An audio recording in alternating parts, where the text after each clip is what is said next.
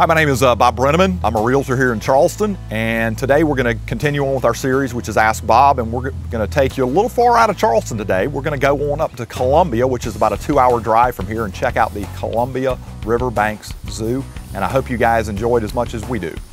The 170-acre site is home to more than 200 animals.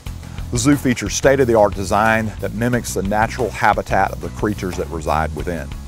Start out with the king of the jungle as you walk through the gate, or watch up close as enormous bears interact just feet away from where you stand. Look upward to see monkeys swinging above you, or downward to see old turtles moving at their own pace. There are a wide variety of exhibits at the Riverbanks Zoo, and the walkable layout makes it convenient to see a little bit of everything in just one day. You can check out the elephants feeding and washing themselves, watch gorillas hang out in the sun, or get a bird's eye view of alligators lurking in the water. Exotic birds and penguins are also a great stop along your way, while surely not forgetting to tour the barn where you can see and touch farm animals.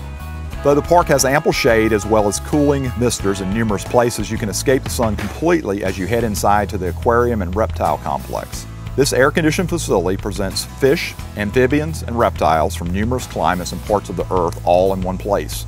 Snakes slither behind the glass as colorful fish swim in the large tanks with great angles of view.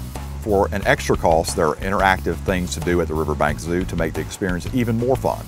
You can feed giraffes by hand, ride a zip line over the Saluda River, take a guided pony ride, enjoy a fun animal-themed carousel, ascend the climbing wall, walk alongside kangaroos, climb high into the air at the Sky High Safari rope course, and more. There's also a lovely garden site that is included with the admission.